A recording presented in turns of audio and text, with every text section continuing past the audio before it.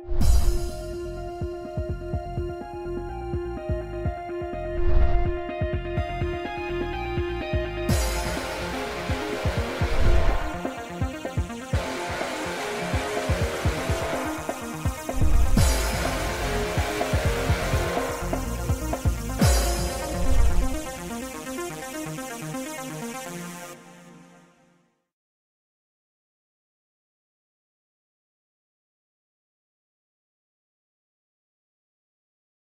you guys, this is me, Joshua, once again, and I'm here to talk about X-Men Apocalypse again, but I'm going into spoiler territory this time. I'm going to talk about more what the pros, and talk about the cons I have with this movie. And this is going to be interesting. So now let's start off with the pros. Again, now the story. I think Bryan Singer and the writers, they did a good job with the story. The story could have been improved in some parts, but for what they had to do, the story was. I think the dialogue in here is well written. I like the chemistry between Jean Grey and Cyclops, and how they can't control their powers. I thought that was pretty awesome. It was pretty well handled in this film, and I really thought that it was really well done with the script writing. The script writing has improved over since the X-Men movies, so yeah, it's kind of awesome to see that again. But yeah, it's kind of fun to see it again. Sophie Turner is Jean Grey. For the longest time, I doubt she would not be great. But after seeing the movie, I thought she was pretty good as Jean Grey. And we got to see the Firebird again this time, which there may be a possibility that they may do the Phoenix story again. I like the Phoenix story in X-Men: The Last Stand, but the only way I could see the Dark Phoenix saga being made is that they split into two films. Don't do what X-Men: The Last Stand did, even though I love that movie. I like the cast. Sheridan as Cyclops. He's awesome. He really feels like he gets some screen time here. He's not just in there just to have him be in there. He's not the leader yet, but he does feel like he's leading the X-Men as we speak. And I thought the relationship between him and Lucas Till was great, and that was kind of cool. Michael Fassbender as Magneto. He's one of the 4 horsemen of Apocalypse, and it's awesome. It's awesome. It's very amazing seeing Michael Fassbender come back in the film. Quicksilver. I love the scene in Days of Future Past, his scene, but I think they really did it even more awesome here with the scene here with the song. He's saving everyone out of the mansion gets blown up, and then he thinks he saves everyone, but spoiler, Cyclops' brother Havoc, who's played once again by Lucas Till, he dies in this movie, and from the blast that happens, the explosion. So yeah, the 4 horsemen. I liked the 4 horsemen. It was very cool. Is seeing them again. Seeing them.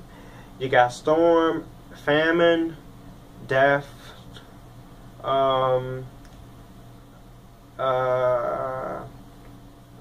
Persistence, and Magneto is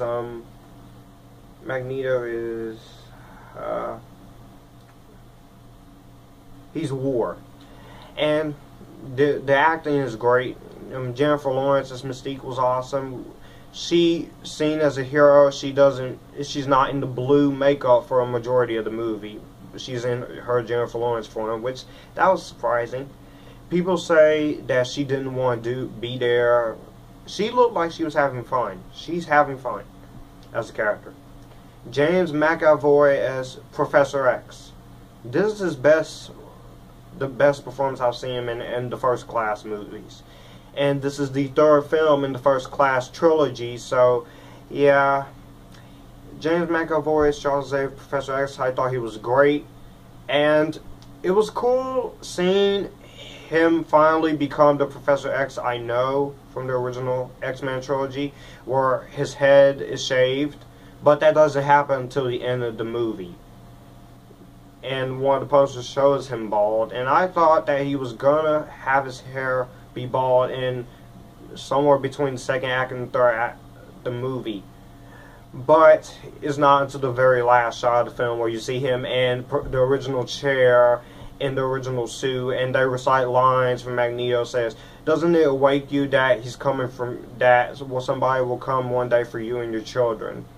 And then the next movie, 1990s, Deuce's alternate timeline. I would love to see a younger version of Rogue and more New Mutants. It's awesome. Olivia Munn as Psylocke. Oh my god. Olivia Munn as Psylocke. She's hot. She's great. My only issue with her character or Storm or Angel is that they don't get a whole lot of development. But there's future films, because 20th Century Fox, they have a 20-year development movie thing with X-Men. And Oscar Isaac as Apocalypse is great. He's so unrecognizable. I can tell that it's not his voice. The makeup, he's great. When he's delivering the line, he says in the trailer, "Everything they built will fall, and from the ashes we will build a better world." And Nightcrawler, Kodi-Smit McPhee was awesome. And yes, he's sort of the comic relief in this movie. So yeah, Kodi-Smit McPhee as Nightcrawler. He was awesome. Well, I was impressed with Jean Grey. I do have to point out that Famke Janssen, she was disappointed that she didn't get asked to do this movie, because I would have liked to see a scene with both Jean Grey, Sophie Turner, and Famke Janssen, like in X-Men Days of Future Past. And the musical score by John Ottman is great. The special effects was great. The action sequences, especially the action scene at the end, just full on force. It's awesome. And one more pro, I have to say, the score is awesome, and Hugh Jackman is Wolverine.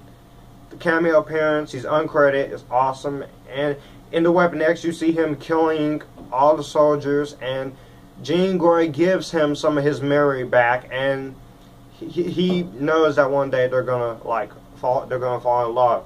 But this is an alternate timeline, as in X-Men Days of Future Past said that X-Men The Last Stand never happened. Even though movie order, it did happen. But yeah, his cameo appearance was awesome, and she frees him. Now, I do have to point, now, as much as I love this movie, I have to go into what I didn't like, which I have to go to the cons of this movie, my issues with this film. Apocalypse's motivation is is like we've seen it before, been there and done that, where the villain wants to destroy the world, create a better one. We've seen it in multiple superhero movies like Avengers Age of Ultron, Batman v Superman, all of these superhero movies that we've seen it. And I didn't have a problem with Oscar Isaac as Apocalypse. His makeup looks pretty awesome, but most of the makeup is a little off. And yeah, I'm willing to see Oscar Isaac in the next Star Wars movie. But I love him more as Poe and as Apocalypse. He does give a great performance. But his motivations is sort of lacking in this film. Yeah. Now, why is William Stryker in this movie? You spoiled it in the trailers. You don't spoil that in your trailers. Just like you spoiled that at the end of the movie, Xavier's gonna go bald. You don't do that in trailers. I think it would have been better if they did not show it in the trailers that Xavier was gonna have his hair shaved off. But what can you do? Another issue I have is that this movie does get a little slow in between the 30 in between a few minutes. And the part where Magneto's family gets shot is very upsetting, and he's very hurt. But that was a little bit too over the top when he just screaming with all dust, turning metal into dust when he sees Apocalypse. I do wish that Psylocke Angel was developed a little more, even because they kill Angel in this movie. A lot of the destruction is a little bit too much, but this is X-Men. This is a superhero movie, so what can you expect? There's going to be a lot of destruction. Explosions and fire and explosions. The fight between Beast and Psylocke was awesome, even though I wish Psylocke and Beast would say something throughout the fight. And, yeah. This movie is 2 hours and 24 minutes long. The movie, yeah, it does drag on for a little bit, but it didn't take me to the point where I had the movie. You know what I'm saying? And some of the dialogue is a little bit cliched, but don't worry. And people is complaining that this timeline is messed up. Yes, the X-Men movies have a confusing timeline, but hey, it's X-Men. What are you gonna do? What are you gonna do? Xavier and Moira, they do have a relationship at the end of the movie.